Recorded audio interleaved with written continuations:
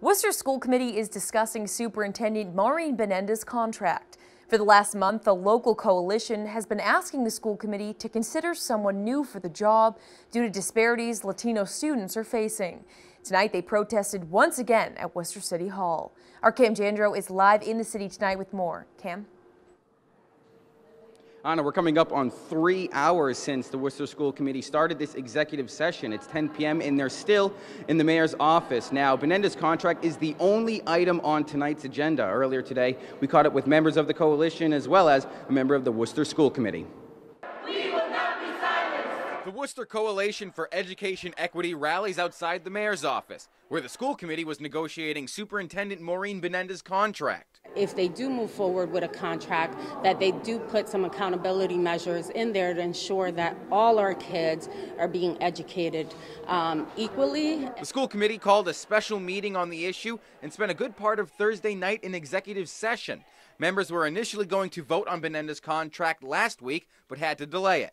John Manfredo says he's optimistic about Binienda's future as superintendent. By and large, the superintendent's done a phenomenal job.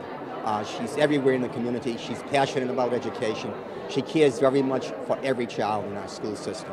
The coalition cites disparities impacting Latino students, like disproportionately high suspension rates, as motivation to pursue a different superintendent. Enough is enough! Enough is enough! But should Binienda sign a new contract? They have created a set of recommendations they would like to see. Making sure that there's a chief diversity officer that's hired.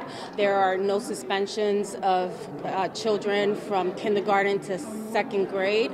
Binienda is completing her first 3-year term in the position. Manfredo says he'd like to lock her down for 3 more as soon as possible. As far as I'm concerned, I'm shooting for that tonight. We got other important things we have to handle, Again, we have to get back to educational issues, such as the achievement gap, chronic absenteeism.